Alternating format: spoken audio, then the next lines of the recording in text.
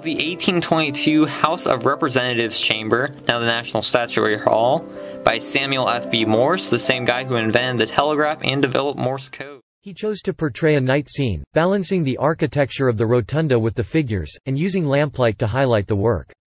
Pairs of people, those who stood alone, individuals bent over their desks working, were each painted simply but with faces of character. Morse chose nighttime to convey that Congress's dedication to the principles of democracy transcended day.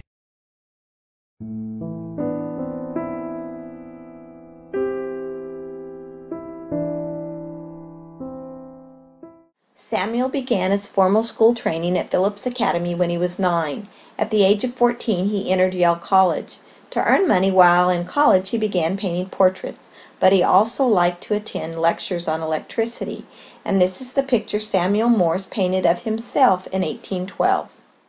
In his earlier years, Morse made himself known as a portrait painter, but something else was driving him.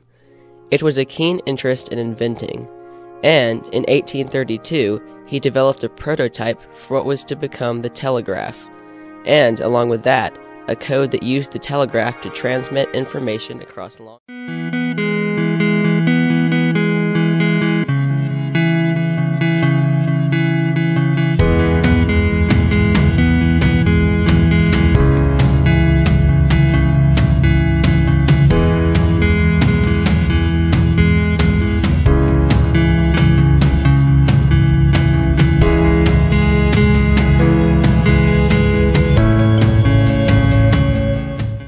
A lot of people around the world were attempting to develop telegraphs. In Germany, great mathematician Gauss. In England, it was Wheatstone and Cooke.